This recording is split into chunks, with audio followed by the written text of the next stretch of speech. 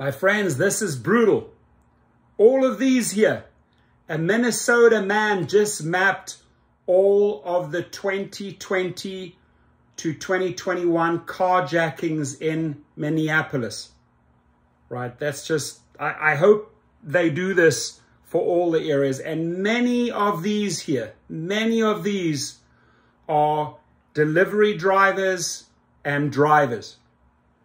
And the company has a duty to spend money and tighten security so that we don't end up as dots on this map.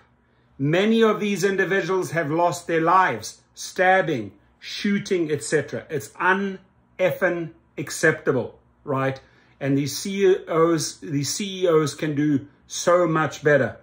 Bit of advice, get yourself one of these display ride dash cams and have the footage uploaded into the cloud so that you don't end up as one of these statistics here. So a Minnesota man, I hope a San Antonio man, I hope a Tampa man, I hope an LA man comes forward, or woman.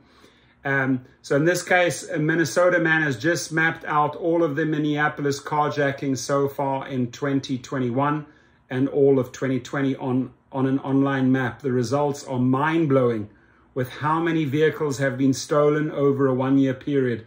And it seems like we've only just started to hear about it.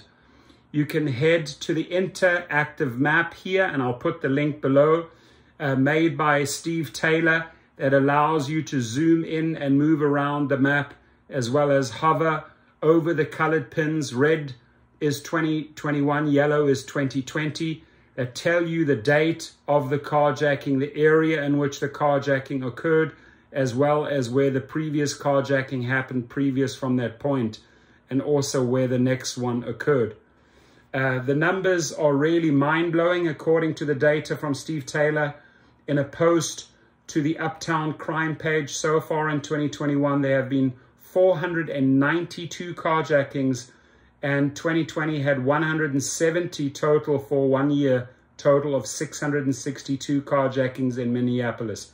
Taylor added in the post that this doesn't include car thefts, which there have been an additional 3,387. Between car thefts and carjackings, robbery with car theft, there have been a total of 3,879 cars taken. Almost 1% of the population of Minneapolis have had their car taken in 2021. That's one out of every 100 people, and 4,035 car thefts, carjackings in 2020.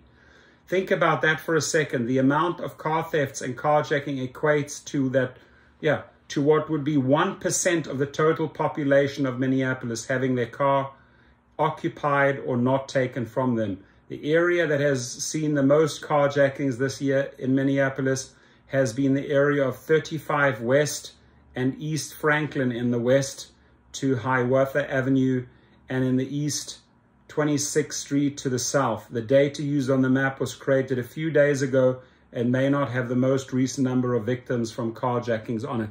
We're part of that. We're in those statistics, ladies and gentlemen. It's disgusting, right? And the companies have to do better. And law enforcement on the ground also have to do better, right? They've got to crack these rings. So I hope that other people step forward like this man. This is amazing work, and do this for all the areas. And Dara Koshashawi, Logan Green, Tony Zhu, all of you CEOs out there, you have to do a better job in 2022. This is destroying your company in the media.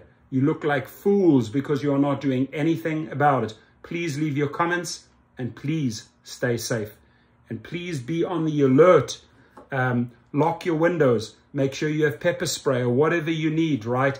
Have 911 ready. Have a dash cam like Display Ride that uploads the footage directly into the cloud.